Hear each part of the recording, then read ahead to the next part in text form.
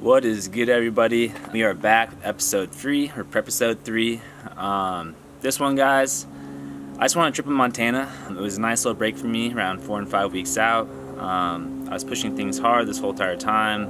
Been working a lot, just been really busy with everything. So it's something I really needed. Like usually, I would say anyone who's going on a trip, like 4 or 5 weeks out of their show, ain't serious. But you guys, I really did benefit from this, like mentally and physically. Like I was out there, like I love fishing, guys. That's when you're fishing, it's just a meditative state where it's just like you, the outdoors, just nothing else in the world matters except for you, the water, the fish, and just being in the present moment. So that's why I love it. Over the weekend too is I did give myself a little diet break. I had one cheat meal, went to a steakhouse and got cheesecake with my girlfriend. That's obviously another reason why I went. But yeah, weighed steak, conditioning stayed, had really good training sessions, love the gym I went to. You guys will get that in this video as well at the end. We'll go through a back day and go through a chest day. Got some pointers for you guys and just, it's just a cool little workout video. But yeah, we're going to start this one a little different, guys. We're going to start off with the Q&A, because I've been ending with Q&As, and people really been liking the Q&As. But because at the end, I feel like a lot of people have been getting to them, so we're just going to do it at the beginning right now. And yeah, if you guys want to submit questions, I do this through my Instagram, so just follow me on Instagram. And whenever I make a video, I always ask for a Q&A, so we can do this. So I appreciate all you guys who do send in questions. So first question, in your opinion, when is the best time to fit in cardio? Simple answer to that question, guys, is you have to make time for the things you care about, because you had enough time, guys. You just have to prioritize things. What's a cardio, guys? Cardio is just a tool. So say just because we're on prep, we're going to talk about prep. Cardio is a tool that has health benefits that helps burn more calories as well. So really, it all depends. For me personally, anything over 30 minutes plus. Usually 30 minutes, I'll leave it 30 minutes, but for most people, like 40 plus, I'll divide it in 2 sessions. Like right now, I'm doing 30 minutes. I'm actually dividing it into 2 intense 15-minute sessions. I find that works best. In terms of timing wise, of fasted, post-workout, when to do it. It doesn't really matter when you do it, just do it when you give your best effort to it. That's all that matters, and get it in when you can, just get it in. In terms of reserving energy for weight training, because weight training should be the main fat loss driver when it comes to training, to retain muscle and lose fat. You don't want to reduce your energy stores or deplete your glycogen even further before your training. So I don't believe in doing fasted cardio or doing a pre-workout. It doesn't make sense to me. You're already at the gym if you're doing it post-workout, so it's not like you got to change clothes, drive back and forth in the gym, so it's time efficient. You're already there. You already need to deplete the state. It just makes the most sense to do post-workout in my opinion. But just get it when you can. Give it your best effort. And yeah. Next question. How do I get big like you? I don't really think I'm that big, but you guys, when it comes to muscle building, guys, it's really simple. I mean, really any sort of stimulus to an untrained person is gonna make them grow. But really, if you guys want to keep growing and keep growing and keep growing past newbie gains, the devil's all in the detail, guys. Really have to understand hypertrophy and what we're trying to do.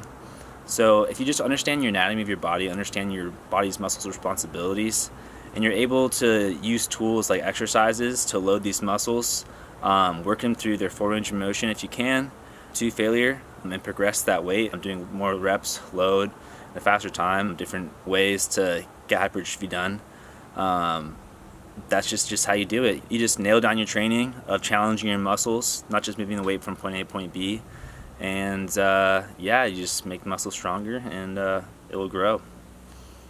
Alright, last question, guys. Have you ever thought about switching to Classic? I mean, obviously, guys, I think that's what I'm most passionate about. That's just a look that I really like. I think it fits well, and I just want to keep growing. I don't have any plans on staying in division, but I'm going to stick with whatever division my physique fits best, which right now is men's physique. So I'll ride that out, and when the time comes, then muscle maturity, have the right look, everything like that, then I'll make the switch. But until then, we'll ride with men's physique and enjoy the process. So. Alright, guys, that's it for the Q&A. Now we're going to roll into a little highlight video of the trip to Montana.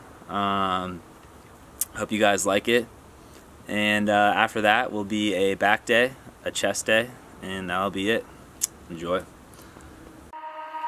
You have my heart, we'll never be words apart. Maybe in magazines, but you still be my star, baby. 'Cause in the dark you can't see shiny cars, and that's when you need me there.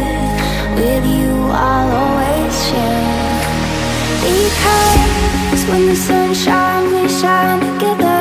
Told you I'll be here forever, said I'll always be your friend. Took an oath that I'm stick it out till the end. Now that it's raining more than ever, know that we still have each other. You can stand under my umbrella, you can stand under my umbrella, under my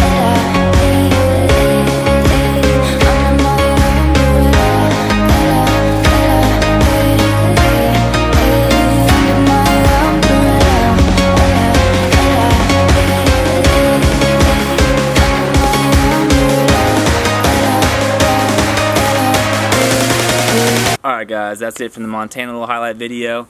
Now on to the workouts. We're going to start with the back day, then hit a chest day, and yeah, some good pointers for you guys, and hopefully some good clips. When you guys are hitting the back, most of your range of motion is going to be your back retraction. Whether what aim you're pulling from, wherever your elbows go, that's line tension in your back.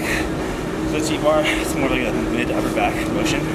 But most of your back ROM is going to be retracting back and pulling through. The elbows coming through is last a little bit. So you guys are ever doing a pull, always focus on the traction back and pull through.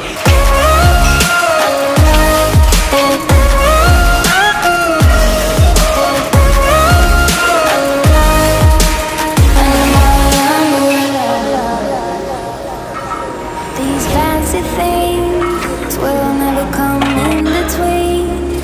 You're part of my entity, here for infinity. When the war has took its part, when the world has dealt its cards, if the hand is hard, together we'll mend your heart. Because when the sun shines, we shine together. Told you I'll be here forever, said I'll always be your friend. Took an oath that I'm stick it out till the end.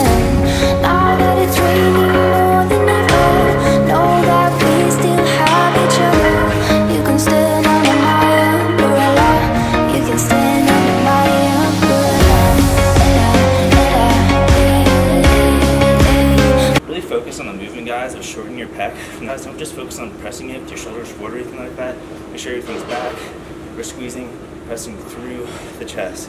Like really feeling that chest muscle right here. Stretch all the way across.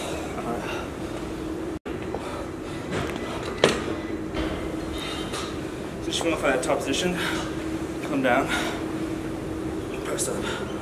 Alright guys, so when it comes to like feeling your like chest, especially with like the demo press, just work the range of motion that you can feel the muscle, and slowly like extend that range of motion when you feel it, slowly with each repetance that you do.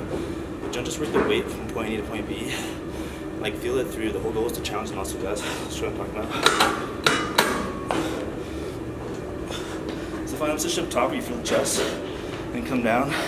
Say you start feeling it there, just work the range of motion where you're pressing here, and then slowly extend it where you feel it, extend it where you feel it, extend it where you feel it, until you get the whole thing. You can stand on my